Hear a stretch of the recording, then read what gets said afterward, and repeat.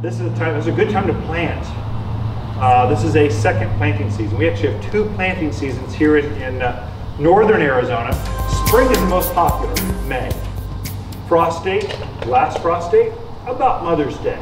That's kind of what the locals use as the last frost date. It can be the end of April. It could be the middle of May. I've seen it snow on Mother's Day. But as 100 years of data, the last frost date has been Mother's Day. Now, the thing with 100 years of averages is 50 of those years, it was the end of April. The other 50 was the middle of May. So the average is right here. So then we use that as a planting date.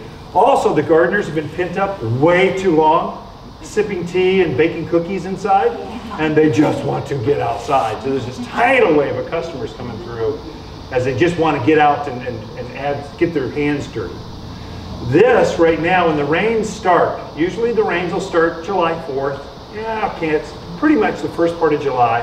I think this year it was July 8th. That's when it started, and it hasn't stopped. I've got over 3 inches of rain in my backyard. I don't know what last night was, but there was pretty good downpour yesterday and last night. So I'm sure we're well above, we're doing good. July 4th usually starts. The benefit of planting now at the start of summer is the ground is warm.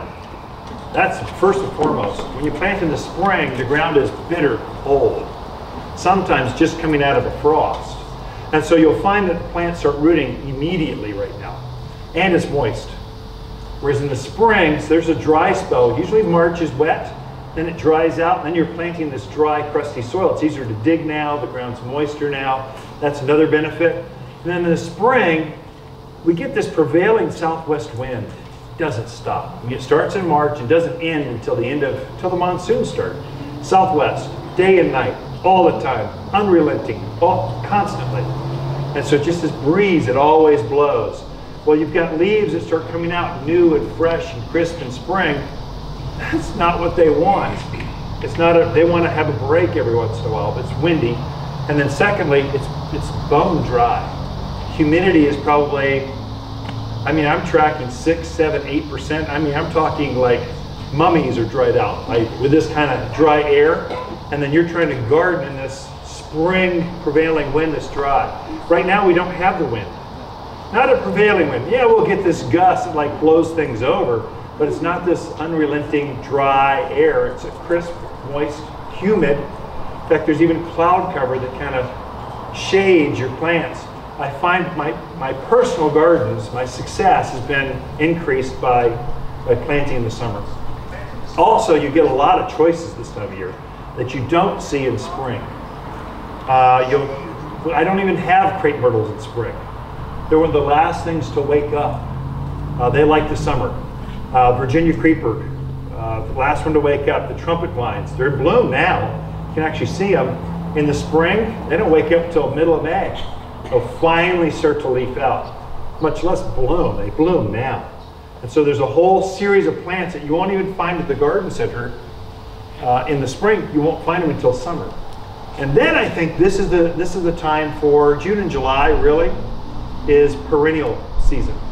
This is when you see most of the perennials in bloom. In spring, you see them mainly, they're just green blobs in a bucket. They just barely start to come up. Now, perennials and permanent both start with P, so that's that you plant them once and you're done. Annuals, they last for 1 year, they'll die in winter. So that's the difference in annuals and perennials. With perennials, they're coming back from their roots, but they haven't really looked good yet. They're waiting until June, July to start blooming. Now you can walk down and see echinacea. You can see the flower. You can touch and smell it. We try to compensate for that in the spring by putting extra large picture tags on the front of this ugly looking weed in a bucket and thinking, oh, they'll be inspired by this plastic tag. But now you just walk through, you can actually touch them and feel them because they're all in bloom. You don't have to read all that fine print going, this will be in June and July, something fragrant, magical. You can just see, oh, this is a new color lavender.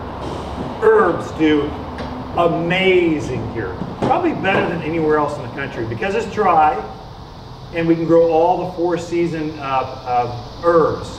We don't get the disease a lot of the South and Midwest folks get. Sometimes they'll get these black fungal things happen because we're drier.